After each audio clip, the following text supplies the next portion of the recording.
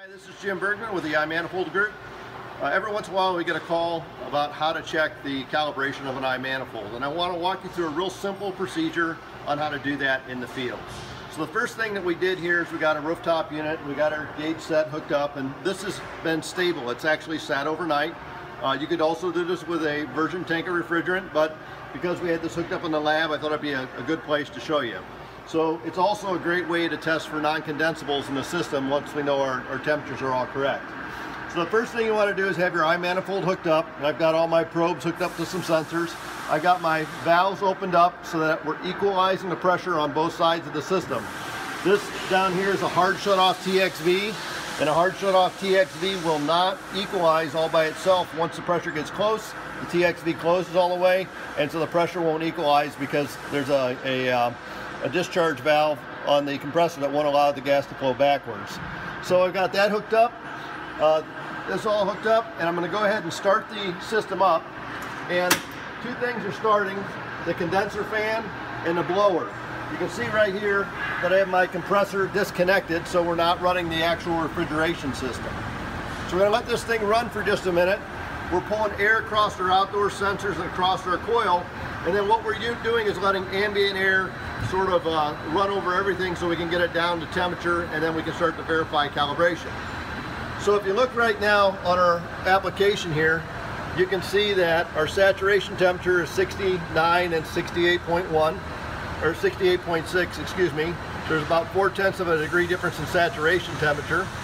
And you can see that we're at 68.4, 68.4, 68.7, 69.6. So our outdoor air sensor is reading a little bit higher than the rest of them, but only by a couple tenths of a degree, maybe a degree at most.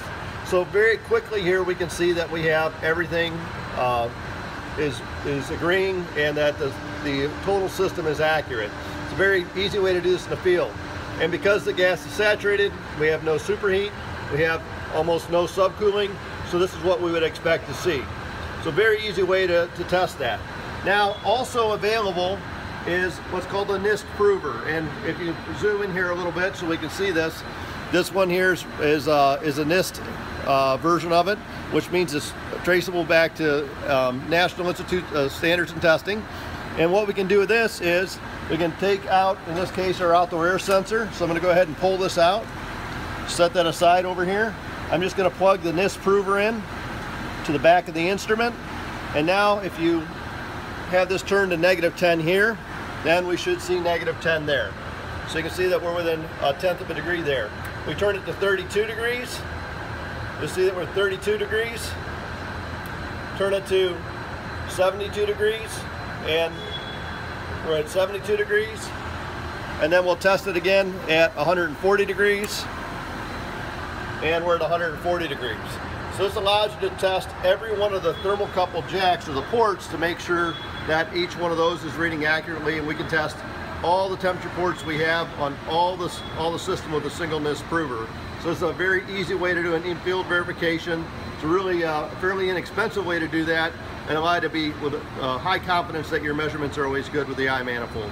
So it's Jim Bergman with Imperial Tools and iManifold Group. Thanks a lot for watching.